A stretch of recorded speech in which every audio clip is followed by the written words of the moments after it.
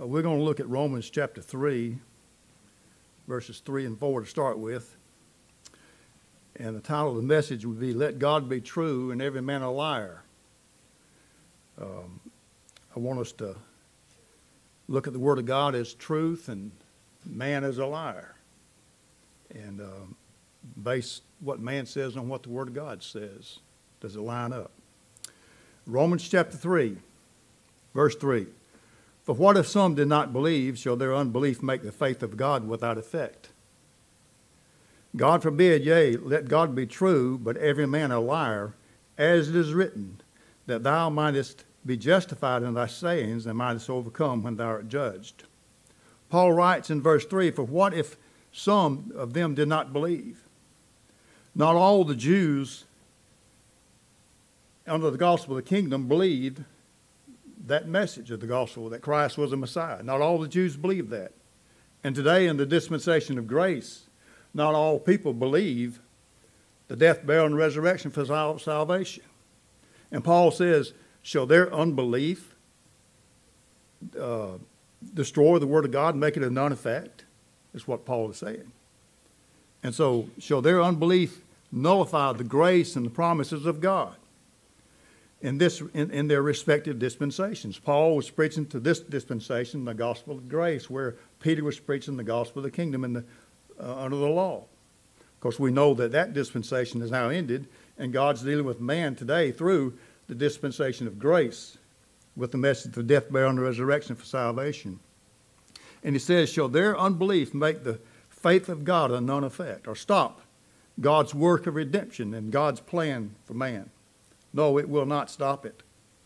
In no way can man's unbelief stop the faithfulness of God. God is faithful to do what he said he's going to do. And nothing man does or says can stop what God is going to do according to his will and purpose. And God is faithful to all who believe the gospel of grace. His faithfulness is what saves us when we trust in the death, burial, and resurrection of our Lord and Savior Jesus Christ. That's the only way to heaven, my friends, is by putting your faith in what Jesus Christ did on the cross. And without that, there is no salvation. And if you try to work your way to heaven by church membership or good deeds or good works, it's going to, in the end up in destruction of your soul in hell and the lake of fire.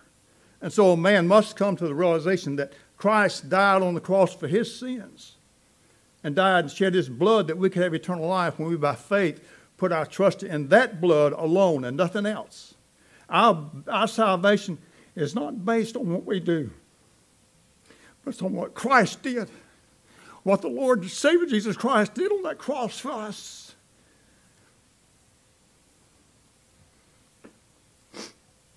Now, unbelieving men today, they reject the grace of God. They reject salvation by grace and want to add works to that salvation.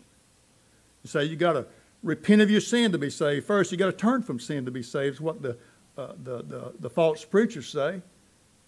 Turn from your sin, then get saved. Well, you can't turn from your sin till you first get saved. After you get saved, then God gives you the Holy Spirit, and you have that ability in you to turn from sin and to live a righteous and holy life as you learn God's Word.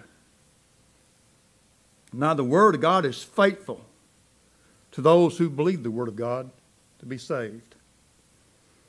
And God says, shall the man's unbelief make the Word of God of none effect? It's not going to change it, but God's faithful in his Word to save us when we put our trust in what Christ did for us. Now, the unsaved man, the Word of God is faithful to him too. So God says, if you reject my Son and his death on the cross, then you're going to pay for your own sin. And God's faithful in saying that if you don't trust me as your Savior, you're going to die and go to hell and pay for your own sin. To go to hell, you got to stumble over the cross and trample underfoot the precious blood of the Lord Jesus Christ. You know, when Christ was crucified,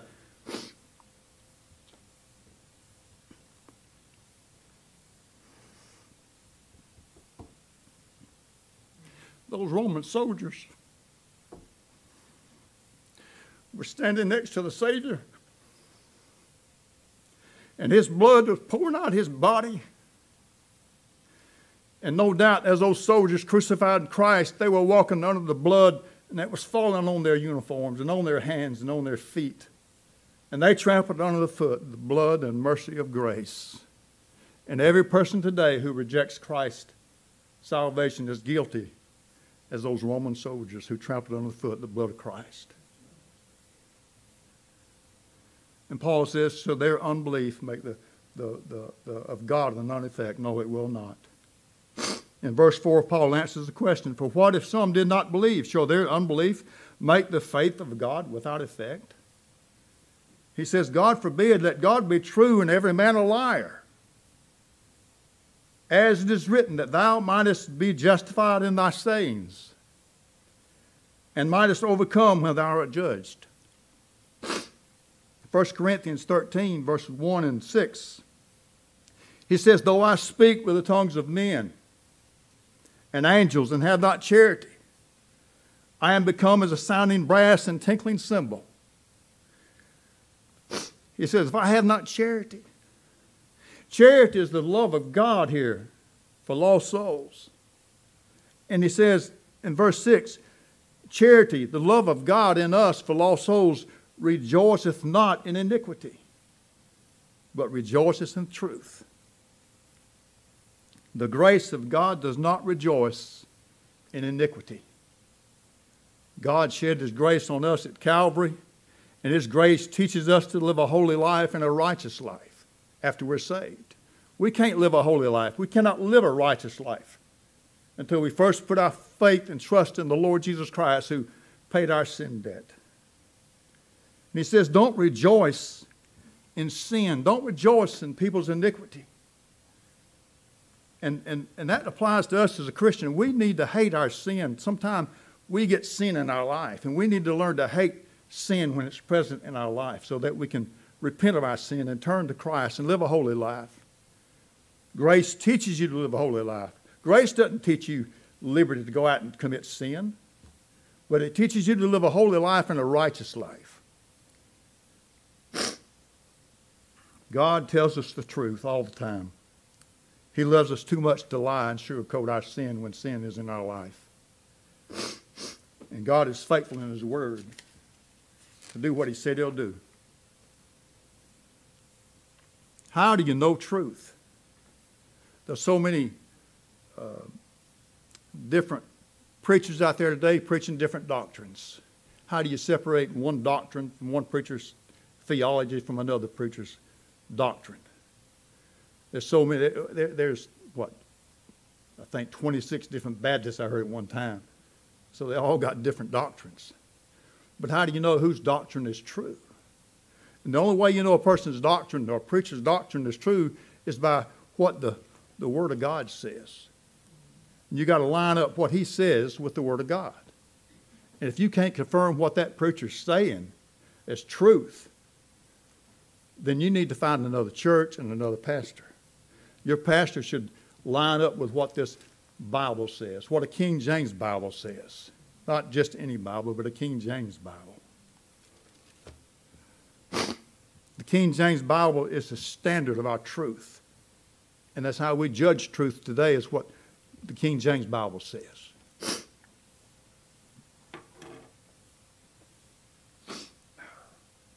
One thing about the King James Bible, it has the blood of martyrs on it. You will go back to William Tyndale. He's one of my heroes of faith, William Tyndale. Translated the Bible into English from the Texas Receptus text. And from William Tyndale, the King James Bible was born. 85% of the King James Bible is word for word William Tyndale. And William Tyndale translated the Bible into English for us, that we could have a way of knowing what God's Word says and what is truth. And the Catholic Church hates the King James Bible. They hate the true Word of God. And they hunted William Tyndale down, tied him to a stake and strangled him to death, and then burned his body at the stake for translating the Word of God. And they said, if you'll recant your translation, we'll spare your life. And he said, I'll not do that.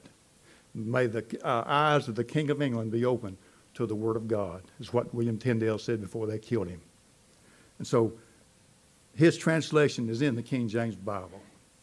And I thank God for William Tyndale. He's one of my heroes. We all need heroes, but you need godly heroes. You don't need a rock star hero or some little guy running down a football field with a piece of leather under his arm. They ain't no hero about that. And they're getting millions of dollars for doing that kind of junk. There's no salvation in that. You need the right kind of heroes. 1 Corinthians 3, 18 and 19. Paul writes, he says, let no man deceive himself. If any man among you seemeth to be wise in this world, let him become a fool that he be not wise, that he may be wise. We need to be truthful to ourselves and to God. And if we get wise in our own conceit, we try to hide our sin and say, I have no sin in my life. I don't need God.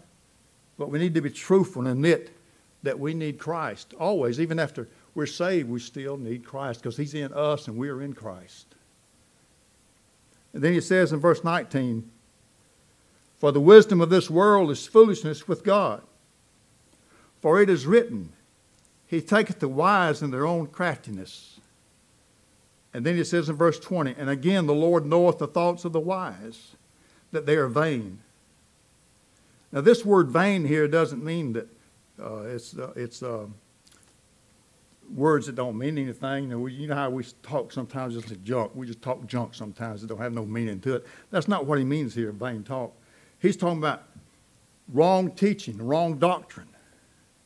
The wise man, the foolish man, he's got his own mind made up, and he's got his own foolish doctrine about God and about the Bible. And Paul is warning us against those who have wrong doctrine and vain thoughts about the Word of God.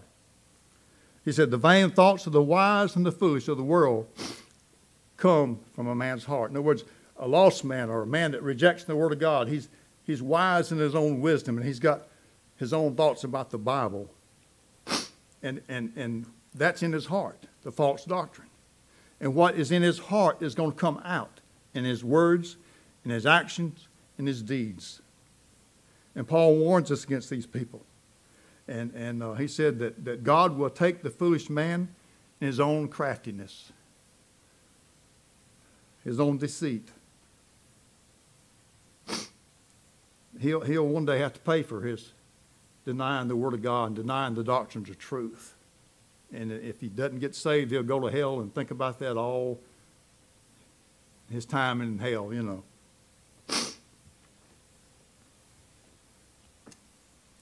If a man speaks lies and you know he's lying, if he's preaching false doctrine and you know it's false, then you know he's a foolish man, an unwise man of the world. If he speaks the truth, if a man speaks the truth and you know it's the truth, you know it's the truth because you've lined his words up with what the Word of God says, not what I think or you think. In fact, I'm up here speaking now. You need to consider that everything I say is a lie until it lines up with the Word of God. And any preacher you listen to, don't care who it is, consider his words untruth until they match the Word of God, rightly divided and studied. This flesh of ours is weak and unprofitable. And we're all subject to lie at times and to do things that are wrong. Not just lying, but whatever it might be. Matthew 26:41 says, watch and pray that ye enter not into temptation. The spirit indeed is willing, but the flesh is weak. Our flesh is weak. We're not strong enough to resist the devil. The only way we can resist the devil is to have the Word of God in our heart and in our life and trust Christ to fight that battle for us. It's a spiritual war going on constantly between our flesh and the spirit. And the devil's trying to influence our flesh. And we need to let the Holy Spirit fill us with God's grace and mercy that we can withstand the fiery darts of Satan. We need to understand that Christians can lie. And sometimes sinners can tell the truth. A lost man can tell the truth at times. But just because we're saved don't mean we're not subject to be a liar at times. But we need to guard our thoughts and our minds so that when we do speak, that we don't lie. And just because the preacher is preaching from a pulpit or teaching does not mean he's telling you the whole truth. Does his words line up with what the Word of God says? Judge his words by the Bible, the King James Bible.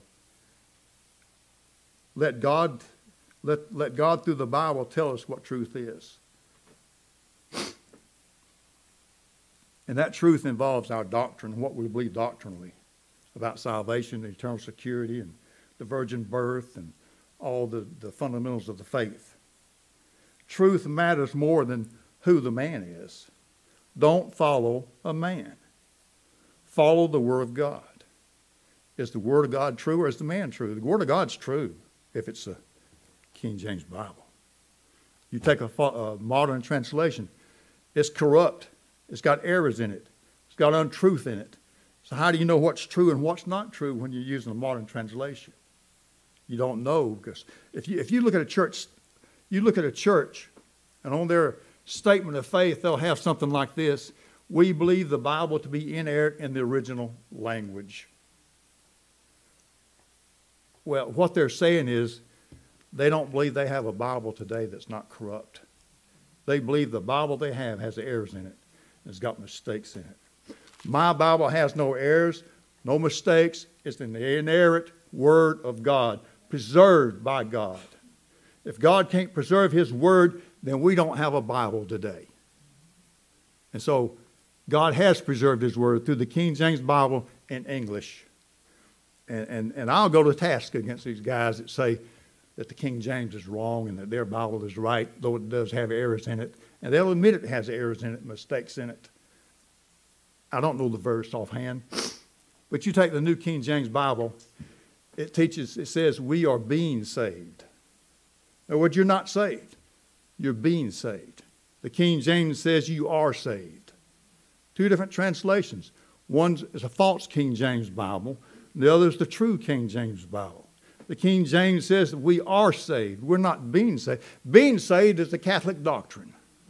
And if you use the modern Bible, you're using a Catholic Bible, in essence. You need to study where the modern translations came from. They came from corrupt documents and manuscripts out of Alexandria, Egypt. And our Bible came from Antioch, where men were first called Christians. Ephesians 5, verse 6 through 9, or through 8.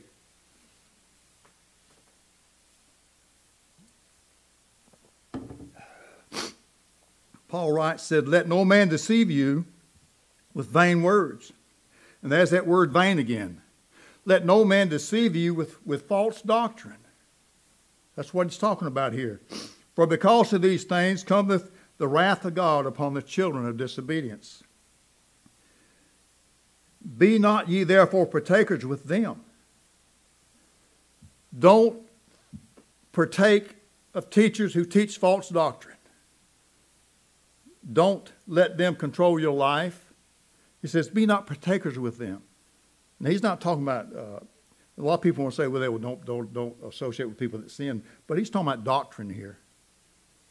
And if you're in a church that's teaching false doctrine, you need to get out of it and find you a Bible-believing, hopefully, mid-Acts 9 church, if you can find one. For you were sometimes darkness, but now are ye light. The Lord walk, light in the Lord. Walk as children of light. We're to walk in the truth and the doctrines that this Bible teaches us, not in the wisdom of men.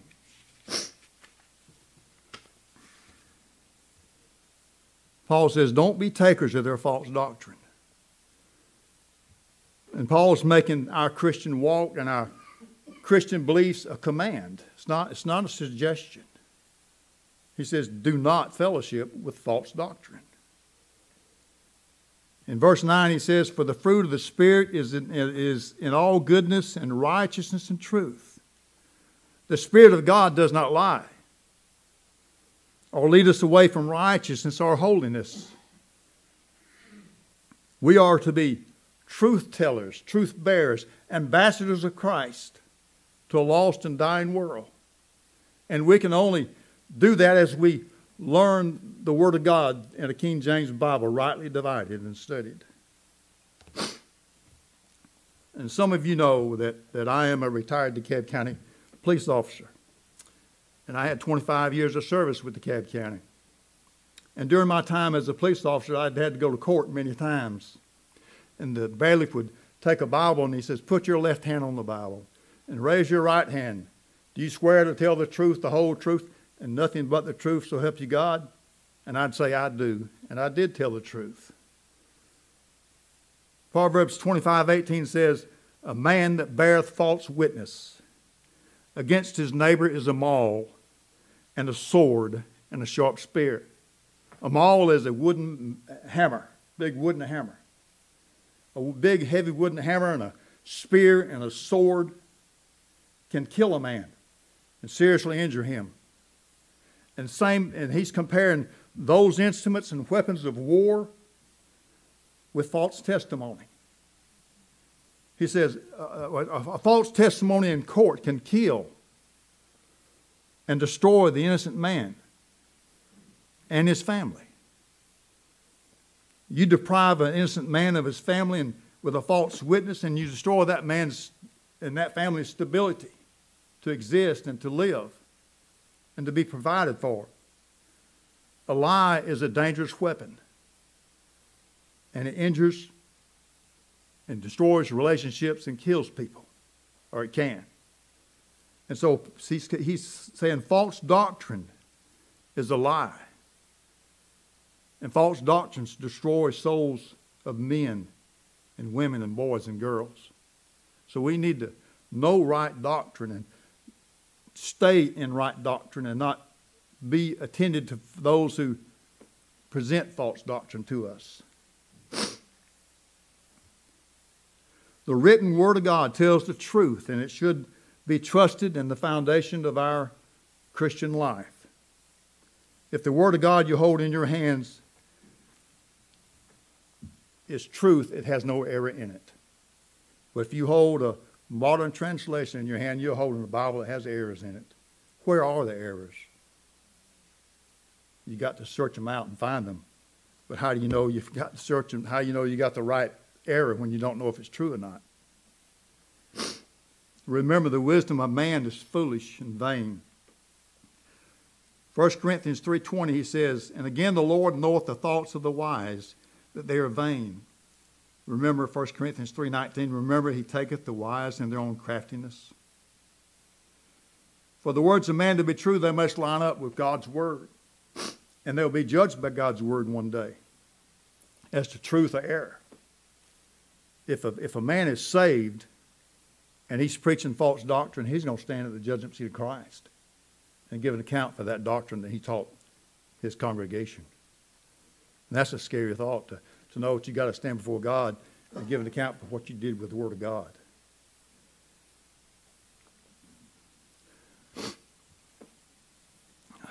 Let's turn over to 2 Timothy 2:16,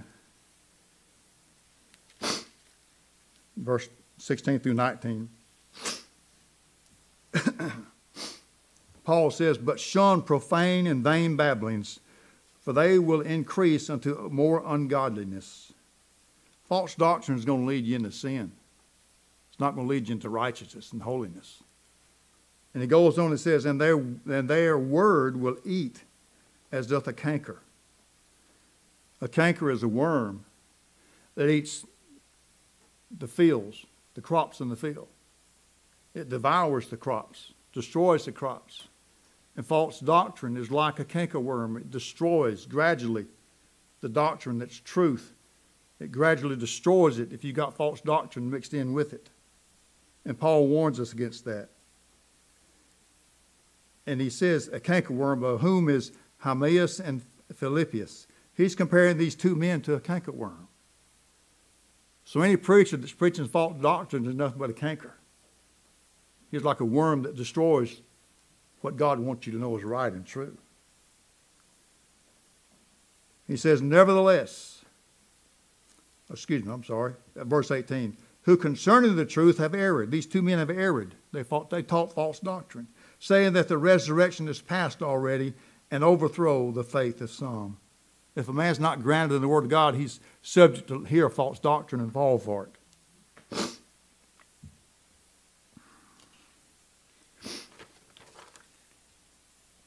In John 17:17, Christ said, sanctify them through thy truth.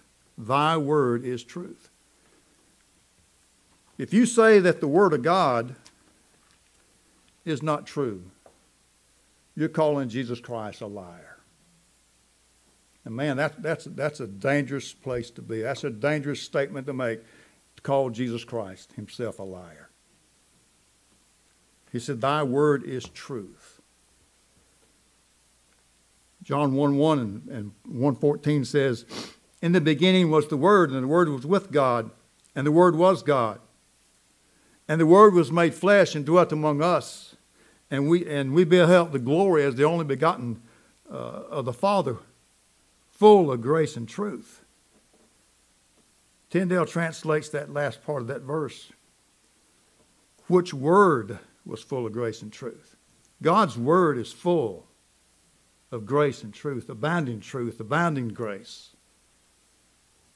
We don't realize how much grace and truth is in the Word of God. It's more than we can comprehend. So the Word of God is full of grace and truth. It does not have one lie or one error in it. The word of the Lord is in thy mouth if we believe the Word of God. And today we need to ask the question, where do we get the Word of God? Where do we get truth?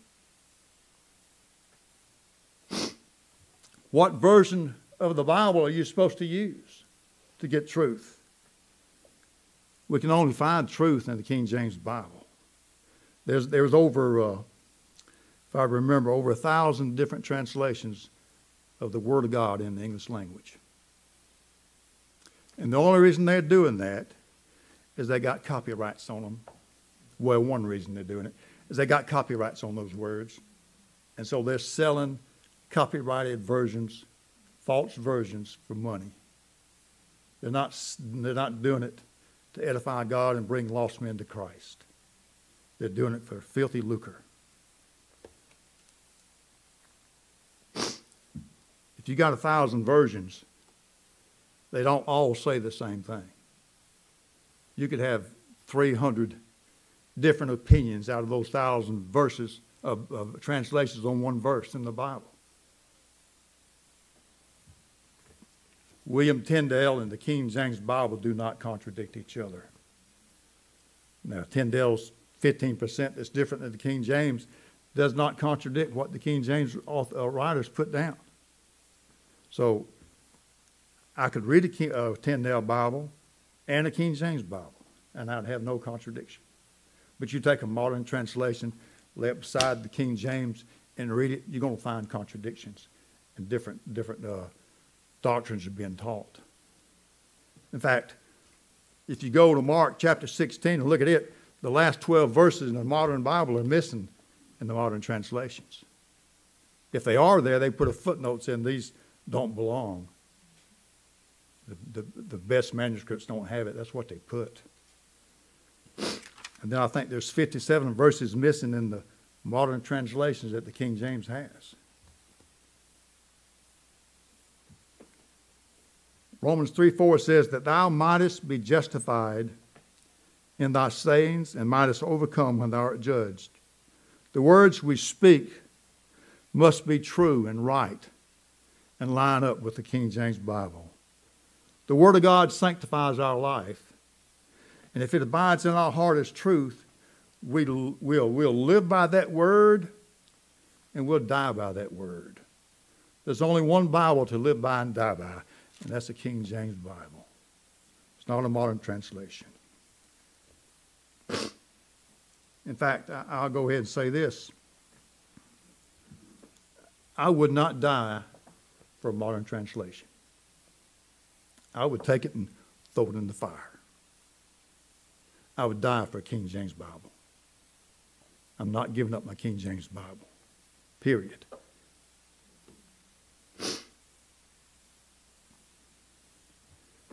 Psalm 119:11 says, Thy word have I hid in mine heart, that I might not sin against thee. When the word of God is living in our hearts and ruling our lives, we're sanctified and set apart for Christ to do his work and to live for him a holy life and a clean life. Matthew 12:35 says, A good man out of the good treasure of his heart bringeth forth good things. An evil man out of the evil treasure bringeth forth evil things. You see, what's in the heart of man is going to come out. If it's good and righteous, it's going to come out. If it's evil and sinful, it's going to come out in his words and actions and deeds, whatever it might be. 2 Corinthians 4:7.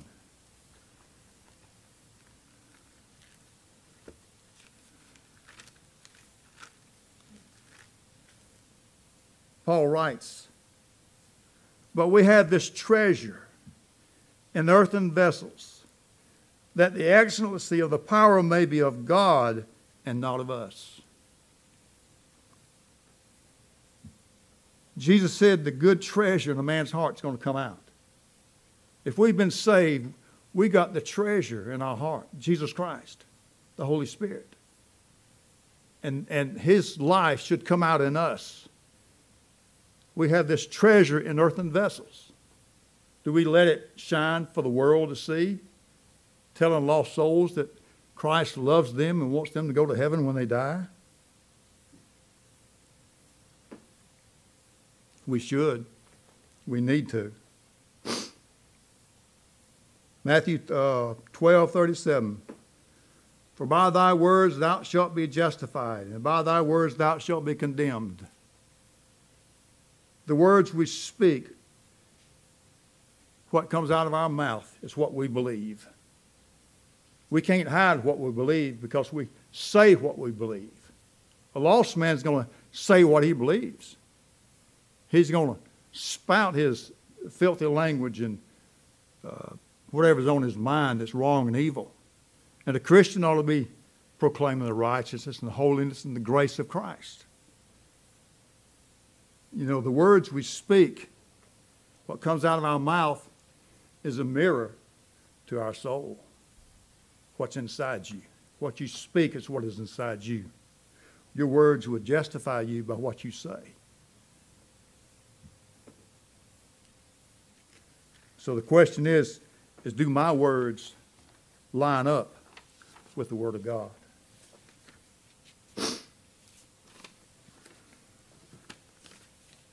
Sometimes it's hard to comprehend that all the words we speak will be judged as truth or untruthfulness. Those things that we claim to speak for Jesus Christ are going to be examined one day at the judgment seat of Christ. Paul says in Romans 3:4 again, God forbid, yea, let God be true and every man a liar. As it is written, that thou mightest be justified in thy sayings and mightest overcome when thou art judged. My understanding of this verse is real simple. When a preacher or man stands to speak the Word of God, examine and see if he's teaching the Word of God. Consider that man to be lying until the Word of God shows he's telling the truth. If his words are true, then the Word of God will be justified in his speech. And when placed next to God's Word, we can examine those things he says and see if they are true.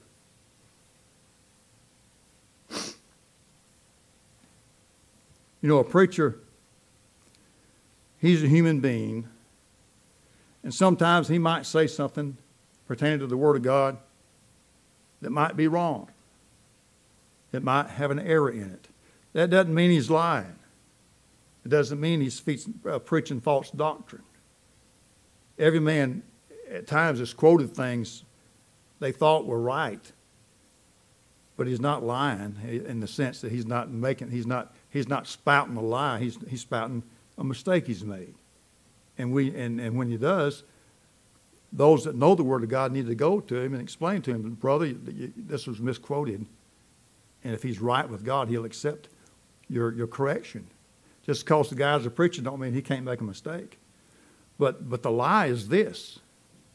It's when a preacher knows the truth and hides the truth and tells that lie anyway for his own benefit and his own goal and purpose.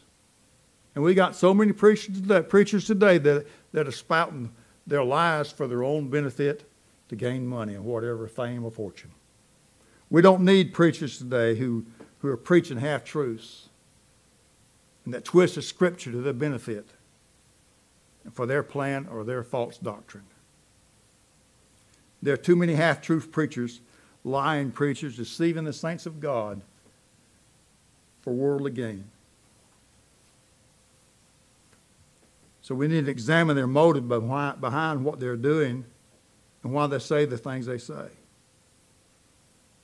These preachers are wolves in the church, and they've entered the ministry, but they're full of darkness. They don't have any light in their heart.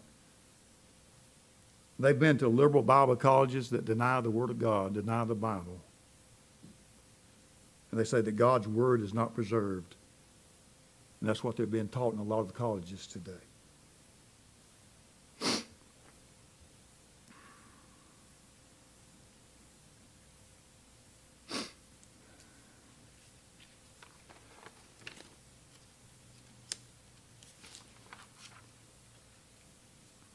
Jude chapter 1, verse 3 and 4.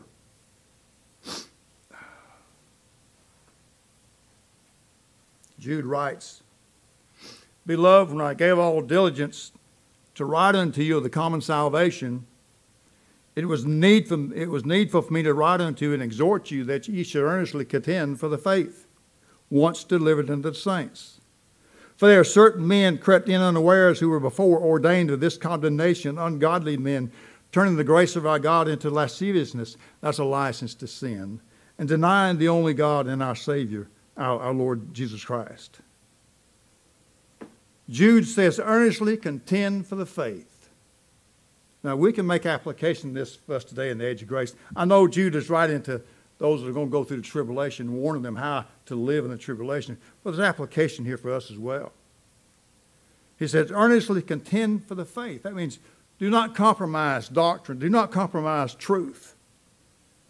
Don't change the Word of God. Fight for the Word of God. Don't let other men corrupt it in your church. If a man's corrupting the Word of God in your church, then either you got to go or he's got to go, or he's got to change his heart and get right with God.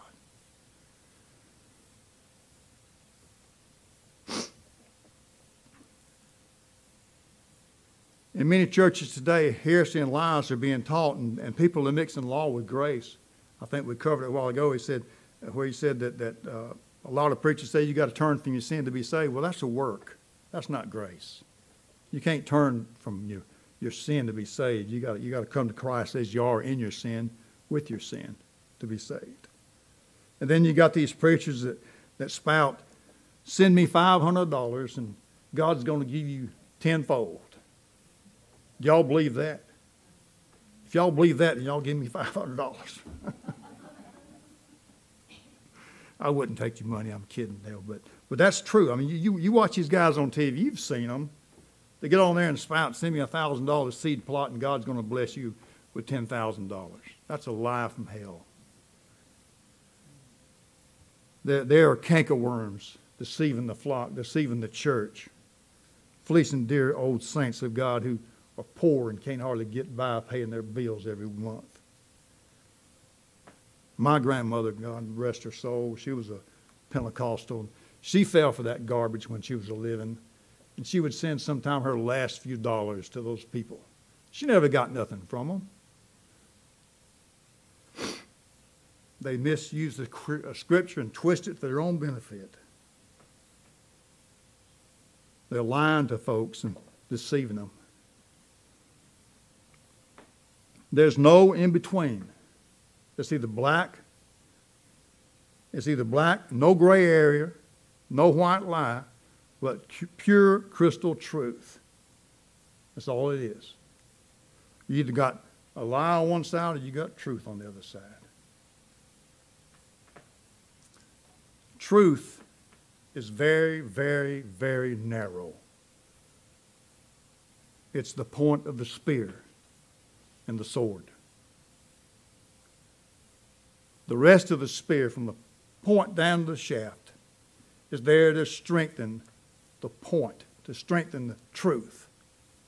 And the edge of that sword is to cut away lies and deceit and false doctrine and point you to the truth, the Word of God, the King James Bible.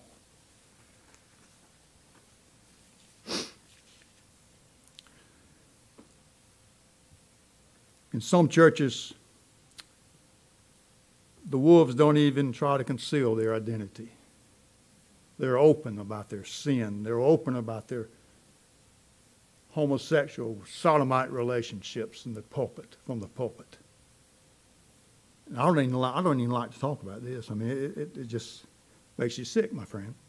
It really does. The church, they try to make the church look like a nightclub or a rock concert.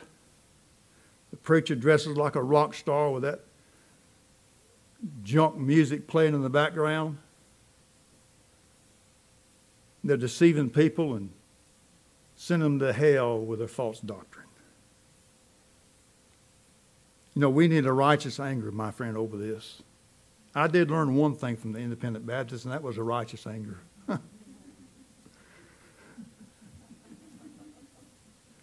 I'm going to read Romans 1,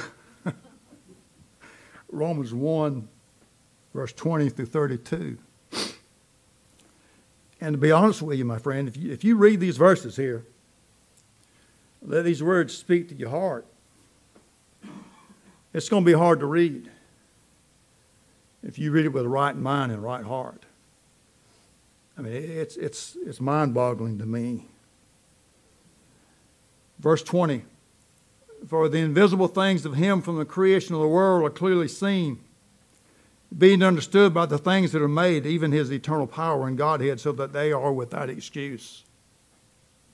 Because that when they knew God, they glorified him not as God, neither were they thankful, but became vain in their own imaginations.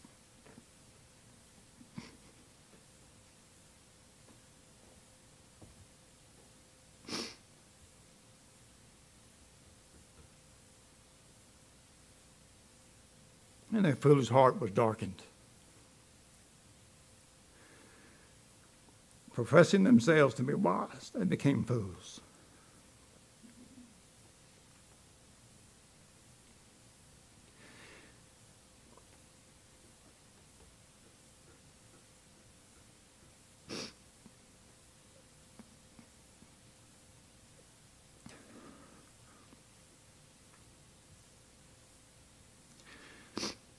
And changed the glory of God. And changed the glory of the uncorruptible God into an image made like an corruptible beast. I like corruptible man. I'm sorry, my eyes are getting foggy here from this. Changed the glory of the uncorruptible God into an image made like an corruptible man, birds and four-footed beasts and creeping things. Wherefore God gave them up to uncleanness through the lust of their own hearts, the dishonor of their own bodies between themselves. Changed the truth of God into a lie, and worshipped and served the creature more than the Creator, who is blessed forever. Amen. For this cause God gave them up to the vile affections, for even the women did that which did change the natural use into that which was against nature. Folks, this is a picture of America today. It's an awful picture. Our country is on the way to hell.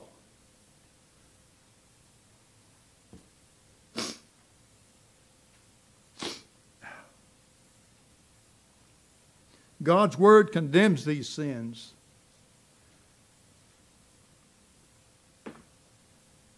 and condemns those who take pleasure in those who do these sins.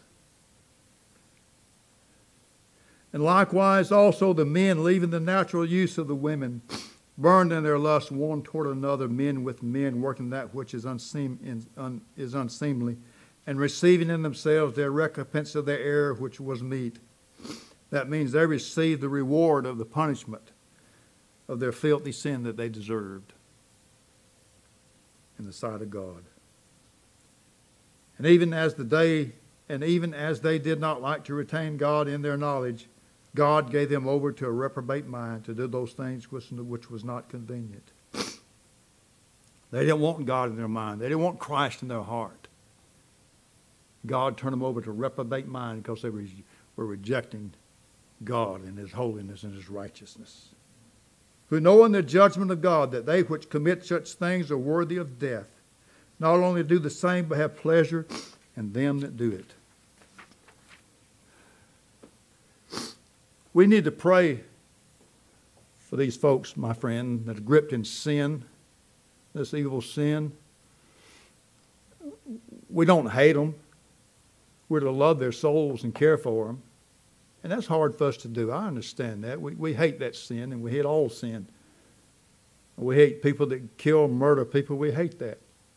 But we need to learn as Christians to pray for those people who are held by the grip of Satan and hell. But as we look at these things, how can we even speak of these filthy sins that these people are doing today? How can we do it? It's so evil. It shocks the spirit of man, shocks our conscience. If it doesn't shock your conscience, my friend, there's something wrong with your heart. If it doesn't stir your soul some way, it's something wrong. And yet in our day, we're seeing the destruction of morality in America on a scale we have never thought possible. We don't even know what a woman is today. I mean, the Democrats can't give you a testimony of what a woman is. We are sick, my friend. America's sick. And they're dying. And we're going to hell. And our churches are full today of candidates for the tribulation period.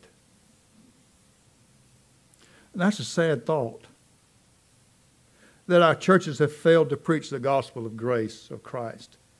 And all they're doing is bringing people in by the truckloads with this entertainment stuff, building churches for the Antichrist, using the modern translation that Satan's going to use in the tribulation period.